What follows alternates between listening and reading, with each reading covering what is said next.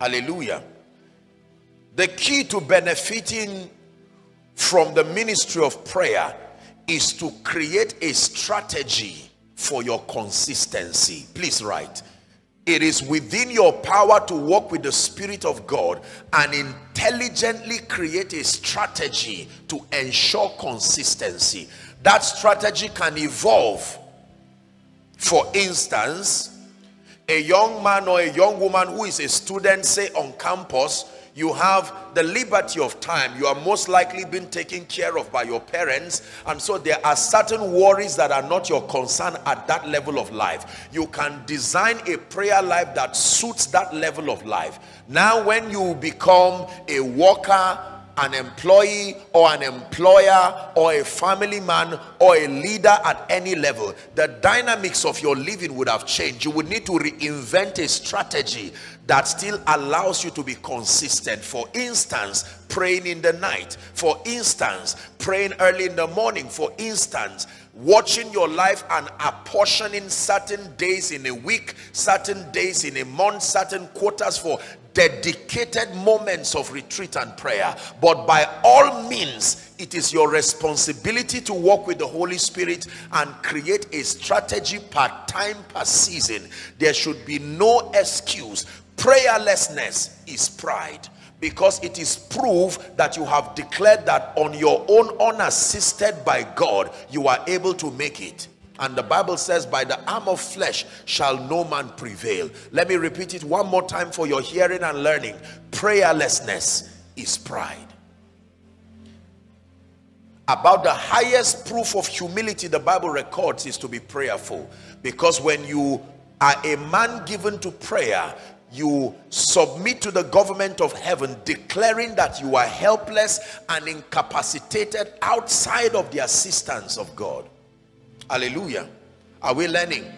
You want to bear fruit in your life, in every aspect of your life, you must be given to a systemic, consistent prayer life. And that means that everyone seated here under the sound of my voice, an attack on your prayer life is an attack on your destiny. It has nothing to do with whether you will be a preacher. Most people have allowed the zeal and dedication for prayer for preachers, and they say, I'm not a preacher, my own is a businessman, or I'm a mother with kids. No, prayer is for all men. Hallelujah. An attack on your prayer life is a real spiritual attack that calls for immediate action, even now whilst you are listening to me. Are you ready for number 2?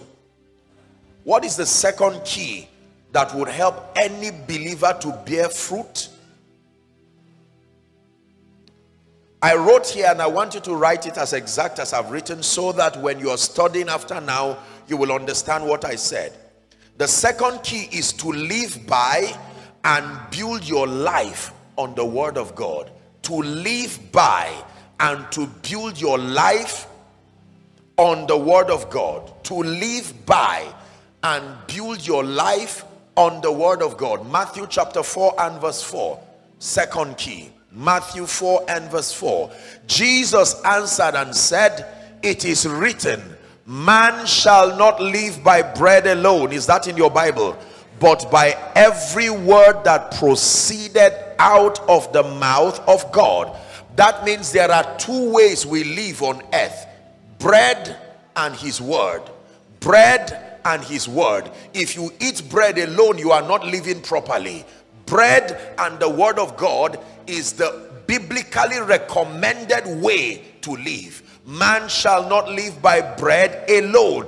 There is a space for bread in your life, but there is a major space for the word of God. There are many people who focus on bread as far as physical nourishment is concerned, and we do not invest in living by and building our lives upon the word. Hallelujah. In Acts chapter 20 and verse 32, Paul was speaking, and here's what he said. And now, brethren, he said, I commend you to God and to the word of his grace, which is able to build you up and to give you an inheritance among them that are sanctified. I like that scripture, that the word of God, according to that scripture, does two things. Number one, it builds you up. Capacity. The word builds you up. Then number two, it delivers unto you your inheritance.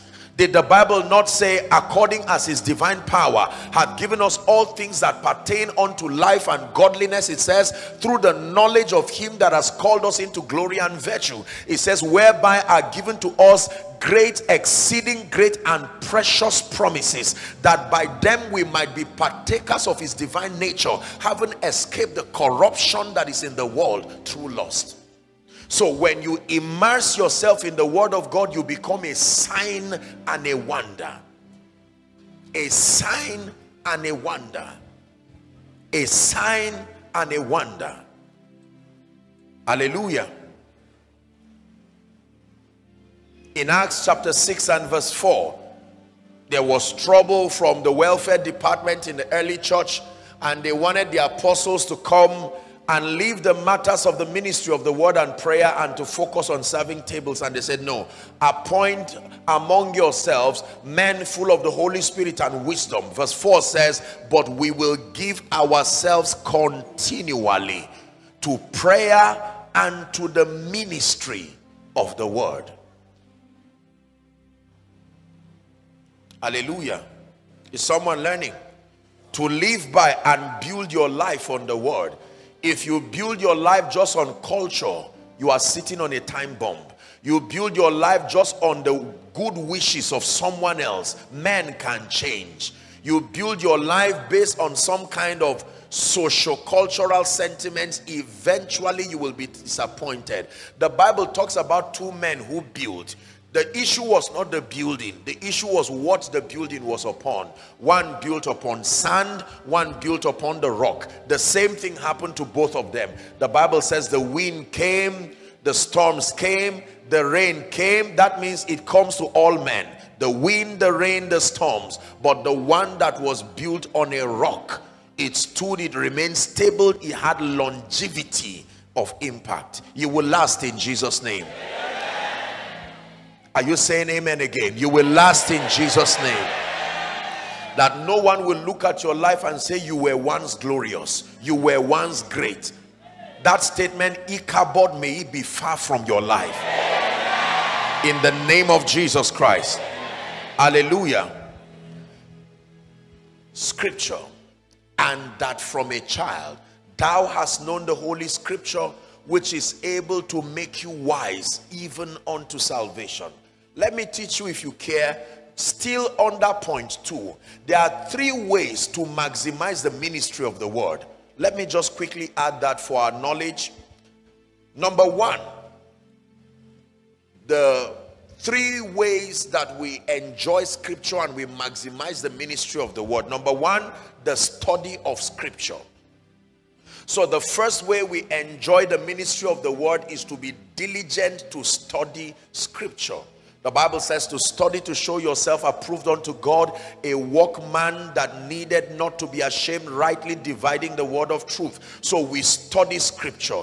The second approach to the ministry of the word is we listen to scripture. This is very powerful. The hearing of faith comes when you allow your ears to make contact. You see, your eye gate and your ear gate are 2 significant gates into your spirit and into your destiny. When you study the word of God, you use your eye gate. When you listen to the word of God, you use your ear gate. You would notice in Jesus's teachings, he emphasized on the eyes and the ears. He that hath an ear, the Bible says, that means not everybody has that kind of ear. Let him hear what the Spirit saith to the churches. Are we together? So the study of scripture is the first way we engage the ministry of the word. Number 2 is listening to scripture. Very powerful. Thanks to technology, nobody today has an excuse for being lazy as far as engaging with scripture is concerned. There are Bibles on MP3. There are all kinds of digital formats you can access the word of God. There, people have gone through the labor of extracting the speakings of Jesus alone. There are books of the Bible. It may take you 1 hour, 2 hours plus, maybe 3 hours to finish certain books. But by hearing, in 10 minutes you can finish a book and repeat it again. So in 30 minutes you have given yourself to the hearing that produces faith. The truth is that most believers are lazy and indisciplined. That is the truth. Because we have largely, now I'm speaking to the body of Christ, we have largely not been taught the responsibility component of our growth. Just because the Holy Spirit lives in you, just because the Bible is here, does not mean that arbitrarily, without a contribution on your own part, you will grow. Growth requires you engaging with the provisions that have been made available for you. Are we together? I can cook for you, but I cannot eat for you. You will need to sit down and discipline yourself to eat.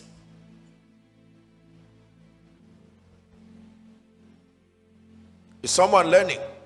So you must make up your mind that you will give yourself to the study of scripture.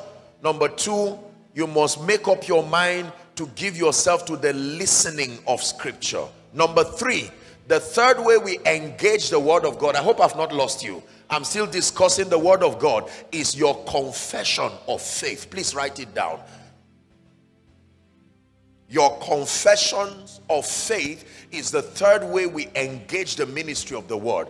My Bible, I don't know if your Bible says so, but my own Bible says, let the redeemed of the Lord not just think so, not just wish so, not just assume so. It says say so, meaning let the blessed of the Lord say so, let the anointed of the Lord say so, let the wise of the Lord say so.